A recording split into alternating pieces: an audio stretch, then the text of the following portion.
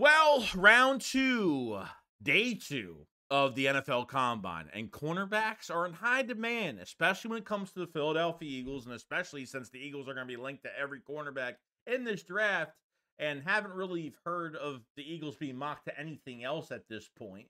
As much as I don't think the Eagles will get a cornerback in the first round, this is going to be really interesting because there is a lot of athletic ability in this class, and I'm excited to see if the Eagles will actually go for a corner in the first.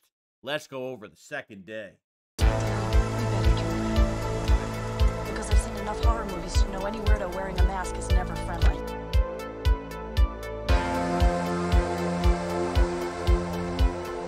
Yo, what is going on, guys? I hope everyone's having a fantastic day today. So I want to go over some news for the Philadelphia Eagles now. Cornerback is definitely a situation for the Eagles where, we're kind of waiting on, the Eagles have started to make their moves with their roster. And obviously with freeing up some money, not even that, but, cornerback is going to be one of the biggest questions where James Bradberry is sitting there. Is Vic Fangio kind of sitting there saying, you know what, can James Bradberry really pan out in my scheme? Not really sure, but we're kind of expecting that Bradberry will not be here and probably will get cut. We know that Slay is going to stay. Unfortunately, it is what it is. Probably for one more year. But looking at obviously the combine and what has happened, I mean, look, Nate Wiggins from Clemson, 4.28 on the 40, one of the fastest times. Unfortunately, because of due to other activities and stuff like that, he had a hip flexor injury, which he will be out a little bit. He will have his pro day. He'll make it for training camp and all that type of stuff. So, will this affect his draft stock? If there's a team that's not too picky about like injuries, like Achilles injuries or ACLs, is a different story. When it comes to these little injuries that happen, it just happens at times. And I don't think that's really going to affect them that much, as well as a lot of, maybe a lot of teams are going to be too picky because I think that's what happens. Teams get over too much about size or about little injuries. Injuries in the past do matter, but when it comes to recent events that are very small, nothing crazy. So Nate Wiggins is definitely an athletic talent, no joke. Would have liked to see him in some other things as well. So I'm very excited for him. So he'll get another chance at his pro day right before the draft. Teams will go see him at the school and, kind of unleash himself there to get more interest. Now, Quinion Mitchell from Toledo. I think the Eagles have been linked to this guy almost every single day. Okay, 4.33 40-yard dash. Okay, Mitchell reached the two fastest speeds by any quarterback during the backpedal and transition 45-degree reaction drill, which was 20.87 and 21.27 miles an hour. That's crazy. I had to put the stats down because I didn't remember the numbers, but the backpedal, he was quick, transition with his body, how smooth he was. Wow. I mean, you saw in the Senior Bowl, a lot of fans, Eagle fans or just fans in general are not really seeing him as, they thought he was a pretty physical cornerback. Some that the Eagles would definitely love, no doubt. It'd be nice to have a cornerback that wants to hit somebody in the mouth. But he's really showing out. The draft stock has rose up to the top with Quinion Mitchell from Toledo, and I'm excited to see what more he has in store, to see if the Eagles actually bring him on a unofficial visit. The Eagles already met with him already, so I'm very excited about that. Now, Terrion Arnold, one of the Alabama cornerbacks, another one that had a really solid day. Not the best of the others, but I think still a very good, solid day. I think what was his smooth transition, those hip drills, those agility hip drills, swinging back and forth. I thought those drills he did really well. Like, he looked smooth. His turnaround was really good. Speed up field was really good. I think this is going to be another guy to look out for in the draft, no doubt. I mean, we've talked about him a million times, and another guy that's linked to the Eagles almost every single day as well. Obviously, the other side to that is Kool-Aid McKinstry. Now, Kool-Aid did not practice, or sorry, he did not do any workouts in the combine. Now, apparently, he had a Jones fracture in his pinky toe, apparently, which really sucks.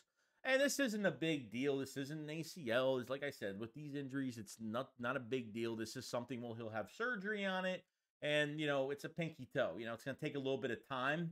And the toes are weird at times because sometimes, like, you have to make sure you get the right surgery, make sure, the toes are very anything on your foot is the worst because you break something in your foot, it affects your whole entire foot of what you do.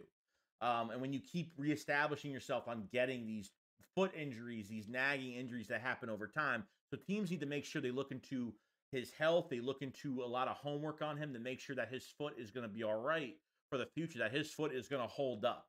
Okay, because as a cornerback, as fast and as good and physical as he is, coming off the ball and doing what he does right, you got to make sure that these guys are going to get into those situational type injuries again because this is just the start of it. So wouldn't make a big deal out of it. I think he'll be fine. Obviously, he'll have surgery. He'll have his pro day to kind of get back in the swing of things, get his draft stock right up, or try to get it as much far up as possible. And teams will be able to see if he's healthy or not. If he looks weird in his running or he looks different, with the toe. I mean, look, I know it's one pinky toe, but sometimes, these things happen. Guys get foot injuries and foot injuries and foot injuries. So, could this help the Eagles in the draft? Could he move down a little bit? I mean, sure, one of these guys is definitely going to drop down. I think the Eagles will have a huge chance to get one of these guys. I think Kool-Aid will have a really good chance, too. So, very excited about him. So I think, like I said, a lot of athletic ability, and I'm just talking first round right now because situationally, like, look, the Eagles in the past, have the Eagles tried to draft a corner, at least one in the high rounds. Patrick Surtain was definitely a target for the Philadelphia Eagles during that draft. Okay. Sidney Jones back in 17, before that Achilles injury at his pro day. He was supposed to be the first round pick for the Eagles at cornerback, and then had the Achilles, and they took a chance on him at, I think, pick 52, 53 in the second or whatever it was. So I think the Eagles, you haven't drafted a corner since, Lito Shepherd. It's been years, and as much as I think they'll go after another position and they won't touch corner here because I think they'll go after more scheme fit in the later, in the second round, at least when it comes to cornerback, if that's where they want to go. It's going to be we'll see if if they draft a corner in the first round, I'll be so happy. I'll be happy that I'm wrong, but depending on where free agency kind of designates where this move is going, if Bradbury gets cut and the position is totally empty, I'm not going to think that Keely Ringo's taking over. I'm not going to think that Eli Ricks is taking over, or Isaiah Rodgers. Okay, or Zach McPherson, whatever the case may be with that. Vontae Max will probably be a post-June cut, and, I don't think Ringo has showed enough yet. I don't think he's ready yet. I think there's still time, but I think depth at corner is perfect. But if you want to draft your number one guy, this is the draft to do it. Opposite of Slay, pair those two up, learn from each other, or learn from Slay, really. So there's a lot of good things to take from it, and hopefully the Eagles make a pretty good move down the stretch. But like I said, I think we have to be a little bit more patient into free agency and where, if the Eagles don't spend money at corner, if they leave Bradbury on the roster and say he's more of a, extend and cut type player, the longer Bradbury's on the roster, the more we're going to believe that he's going to still be here. And I really can't believe it. Howie Roseman already said that, he's technically on the roster on contract. Well, no shit. He's here for 2 more years, counting this year. But if you need to get rid of somebody, you extend them, you cut them, you spread out the dead cap, you make it a lot cheaper for the Eagles to eat that up. So not really worried about that much.